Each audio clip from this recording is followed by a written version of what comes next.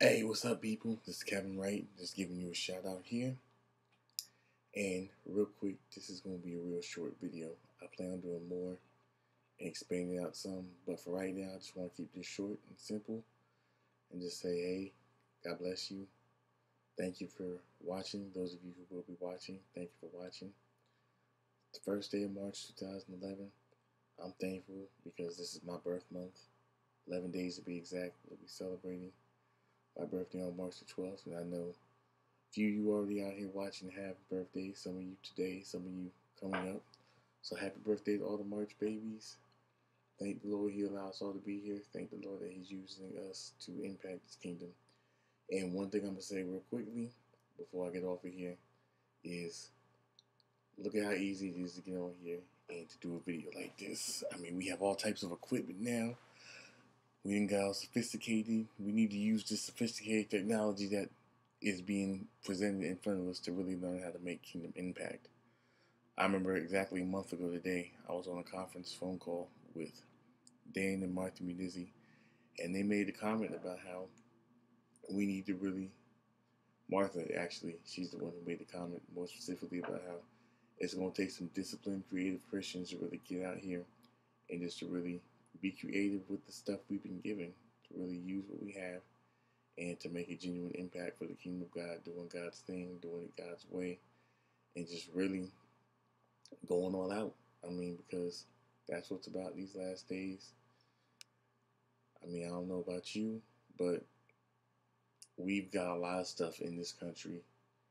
As Americans, as Christians living in America, we have a lot of stuff we have to deal with. There's a lot of stuff going on, and it's a lot more so because we're not being persecuted, we're not being run out of our homes, we're not being shot down and things of that nature, but we have a lot dealing with media. We have a lot going on in culture. We have a lot going on. And I'll be honest, I'll say it like this because you can just tell from a lot of the trends of what's going on in the body of Christ. A lot of American Christians are just flat out bored. And it's not that God's not doing His part, it's that we really don't understand a lot of times just the value of really spending time in His face. It reminds me a little bit of what the Apostle Paul was saying in Philippians. I was looking through that this morning, and it's just crazy because, there's just so much stuff in the Word, so many jewels, so much wisdom, so much everything that God gives in His Word. So give me a second here. I'm going to turn to it, and I'm going to share a portion of it that really stuck out. And this is the part. And this is verse 9 of Philippians chapter 1. I pray that your love will overflow more and more, and that you will keep on growing in knowledge and understanding. For I want you to understand what really matters, so that you may live pure and blameless lives until the day of Christ's return. May you always be filled with the fruit of your salvation, the righteous character produced by your life by Jesus Christ. For this will bring much glory and praise to God. Let me correct myself. That last part in verse 11 says, may you always be filled with the fruit of your salvation, the righteous character produced in your life by Jesus Christ. For this will bring much praise and glory to God. I mean, living a life going all out for Christ is what really matters. Living a life going out for Christ is why we're here. If you don't, why are you going to say you know Christ if you're not going to live all out for Him? And that, of course, looks different with each and every single one of us because God's got different callings and God's got different purposes. But no matter what the calling and no matter what His purposes in our lives as an individual, it all goes back to one purpose, which is making Him known here on this earth and making Him known amongst wherever He's put us. So, I mean, and I'm going to go back to that whole thing about, us Christians being bored. Because like the Apostle Paul does say here in verse 10, for I want you to understand what really matters so that you may live pure and blameless lives until the day of Christ's return. In verse 9, he says, I pray that your love will overflow more and more, that you will keep on growing in knowledge and understanding. That's what's not happening. A lot of times, the growing in knowledge and understanding is not taking place. It's not God's fault. We need to be the ones, as followers of Christ, truly seeking His face, truly getting in His Word, truly spending time with Him, truly allowing Him to speak to our lives so that we can truly hear from Him and what He has to say. His word has been given to us. We're in a country where we are free to read His word.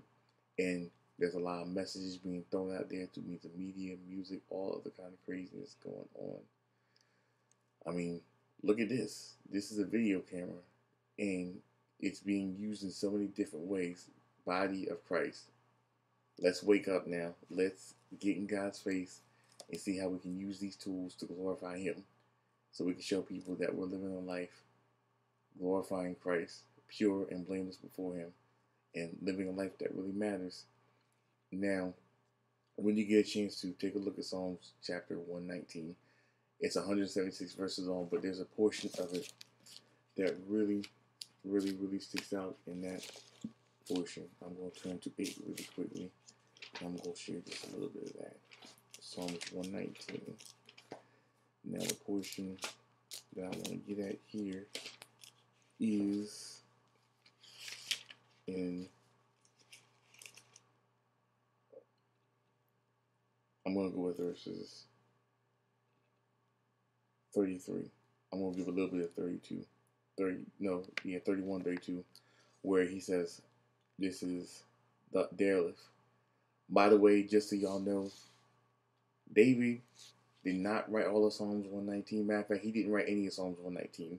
Psalms 119 was written by the sons of Korah. David is responsible for 73 of the Psalms. This is not one of them. That's just a side note. Just want to make sure y'all understand that. So don't be saying David said this when David didn't. David didn't write this one here. David wrote this song, and it goes in verse 33. But I'm going to end with what David writes. He says, I cling to your laws. Lord, don't let me be put to shame. I will pursue your commands, for you expand my understanding. Teach me your decrees, O Lord. I will keep them to the end. Give me understanding, and I will obey your instructions. I will put them into practice with all my heart. Make me walk along the path of your commands, for there is where my happiness is found. Give me eagerness for your laws, rather than a love for money. Turn my eyes from worthless things, and give me life through your word. Reassure me of your promise, made to me to those who fear you. Help me abandon my shameful ways, for your regulations are good. I long to obey your commandments. Renew my life with your goodness. What really matters?